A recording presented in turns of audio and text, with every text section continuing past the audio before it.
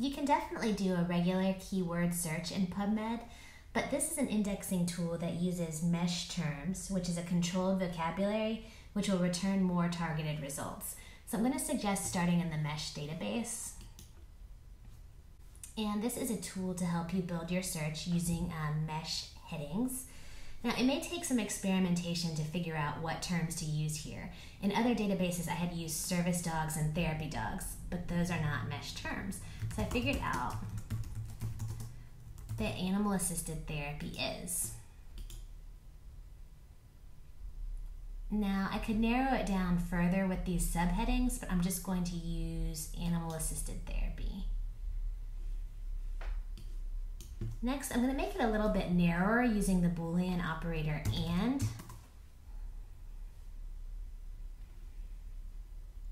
Because I'm interested in dog therapy as opposed to equine or other types of pets. So I will just add that to the search builder.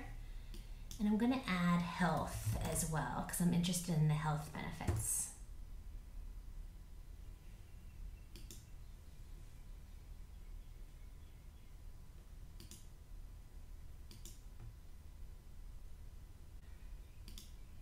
As I mentioned, PubMed is an indexing tool, which means it doesn't necessarily include links to the full text.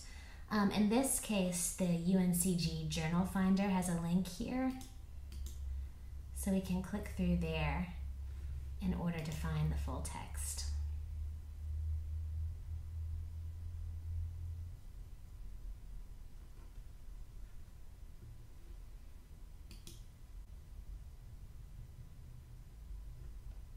You can also edit your search in a few different places. You can edit it manually right up here at the top or down here in the search details. I'm going to remove health from my Boolean search because I'd like to see if I can get a little bit of more broad results.